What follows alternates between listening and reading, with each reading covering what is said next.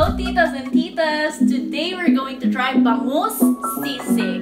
It's our dad's favorite and okay siyang partner sa beer, diba? So what we actually have is prinito na namin yung bangus. Since we have boneless bangus, madali lang siya. So it's easy, just fry it and then we're going to make it like a sisig, bangus sisig.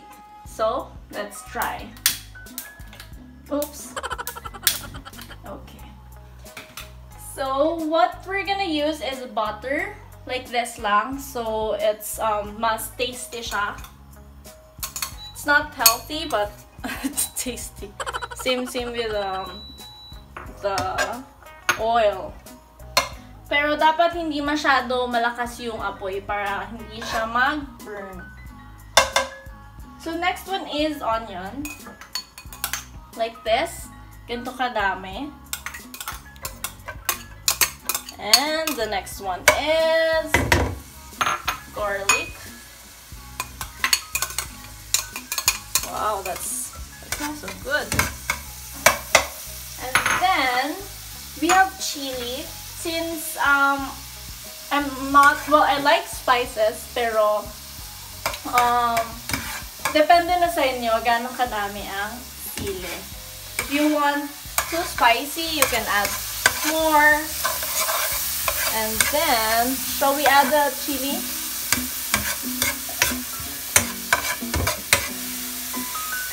Yeah? Okay. So, just add the chili when it's already golden brown. And then, what we've actually prepared na the ingredients. What we have here is like himay na bangus. Huh? Flaked. Yeah. Flaked bangus, soy sauce. What's this? Mayonnaise, salt and pepper to taste. And also, since just to make it crunchy in the end, we have the bangus skin. Is it? The crunchy bangus skin. So let's wait for this. Na medyo golden brown. I think this is okay already. And then let's add the chili. Okay.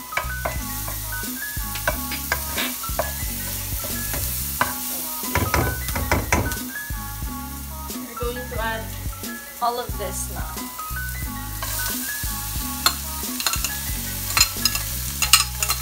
And then dapat mix it well para magkalasa siya. Right?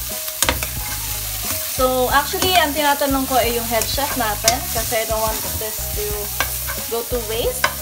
Siyempre, dapat masarap, di ba? Kasi kung hindi masarap, wala kaming pang dinner. So, let's see. I hope this will turn out so good because everyone likes sisig. Okay. Actually, no. Okay. So, let's put the soy sauce. I think this is what? Like 2 tablespoons? Oh no, actually it's only 1. I was just kidding. So, the next one is 1/2 teaspoon. 1/2 teaspoon of mayonnaise.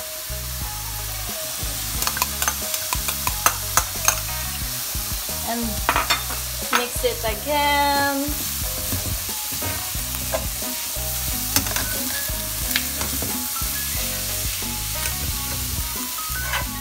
And then let's try to excuse me, kumanta kasi ako kanina. Okay, let's try to mix it and salt and pepper. Everything ba? Should I put everything? Okay, no doubt. Yung ganun-ganun lang. Tansyahin nyo na lang. Yung ganun. Yung mga pang-professional chef. Oh my god, baka madami masyado yun. Hindi. Okay, good luck. So, let's mix it well. I think this one's pretty good.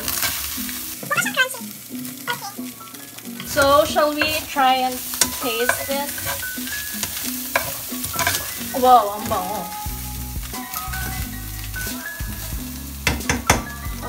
I'll try it. I'll just get spoon. Okay. Shall we turn this off? Yes. Don't forget to turn it off. Yung iba, they have sizzling plate, but since we don't have, not now. Maybe next time, we will have it na. Para mas better yung presentation. Maybe you can add egg, right? But, ang sarap. Ang sarap niya. I'm not just asking that this is so good. So, let's put it in the plate since it's done. That's how easy, you guys. So you can make this for your dad, brothers. Since I have 4 brothers, I know they would like this and pair that with their favorite beer. So there you go. Look at that. Okay, and then shall we add the toppings? Crispy, what this? Skin. By the way, I washed my hands, so always wash your hands because it's important. So here you go. Can you see it? Wow! Yeah, that tastes so good. You guys should try this, and this is so good. Pwede niyo lutuin for your dads or anyone who likes sisig just as much as we do. So guys, please don't forget to like, share, and subscribe. Thank you! Enjoy!